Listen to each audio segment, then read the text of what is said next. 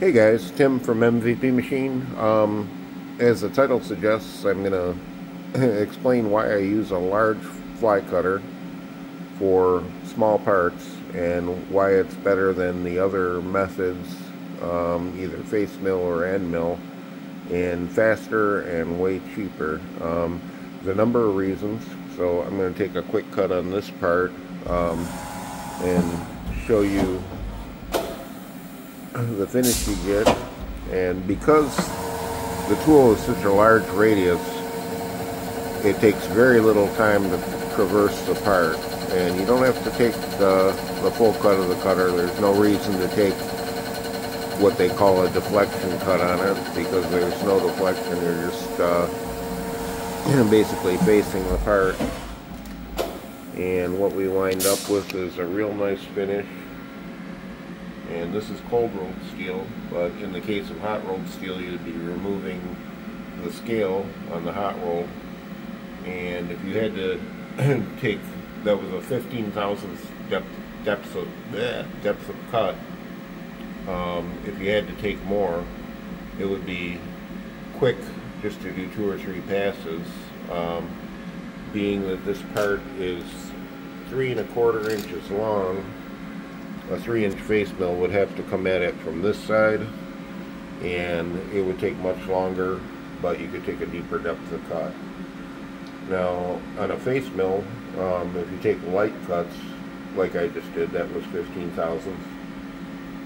Light cuts tend to wear out the inserts, and you have 5 inserts at risk, and way more expensive than the single point on a 6-tip insert on the fly cutter that will easily make it through hundreds of these parts, easily 100, but likely more of these small parts. The other point is that there's no coolant required or cutting oil, so your part's not all slimy. You don't have to clean it off. If you were squaring this part, you wouldn't have to clean it off. You just have to get rid of the light burr on the edges and flip it and do your next operation. So, which you'd still have a burr to deal with if you used a face mill or end mill. So, there's a number of reasons.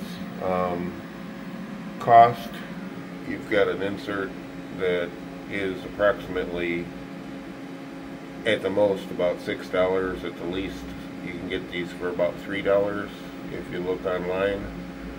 So you have 6 tips for $3 on a face mill. Hang on a second. On a face mill, like this 3-inch one, you have 5 inserts, and the inserts are approximately $13 or $14 a piece.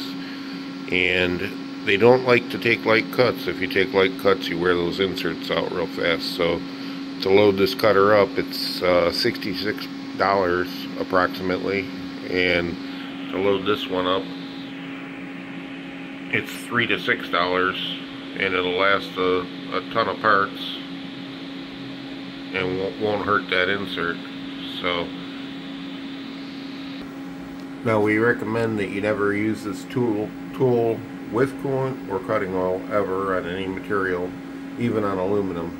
On steel, it could take up to 25 thousandths, and on mild steel, and on aluminum or aluminum, as they call it in every other country but ours, you can take up to 1/8 of an inch, and you're still going directly to finish. So there's a lot of savings there. So you've got the lower insert cost, you've got the quicker cutting time because of the bigger radius, and you don't have to use coolant or cutting oil, so you don't have to clean up your part every time you flip it. And there's just a lot of benefits. So just a quick video to let you guys know why I do what I do. I get a lot of questions from the other videos that I've done where people have seen me cutting small parts with this large cutter that'll go up to, if you extend the bar out, like 10 3/4 inches, and it pretty much leaves the same finish on everything, which is a flat, perfect finish if your machine is trimmed correctly. So we sell these cutters on eBay. This is not a sales video, it's more for information, but we sell these on eBay, and also they are available from subtool.com, and links will be below if you're interested in this cutter. But it can save you a lot of money, especially if you're a company. A lot of guys that work at companies don't really think about the cost of inserts, and when you're taking light cuts on hot rolled, which is really abrasive to get rid of the mill scale, if you're using a 5 insert cutter, it kind of tears them up, where a cutter like this, it gets under the scale and just flips it out of the way. And the reason you don't need coolant with this is the heat comes off with the chip. This part will not get hot, no matter what. It won't even get warm because the heat comes off with the chip due to the cutter geometry.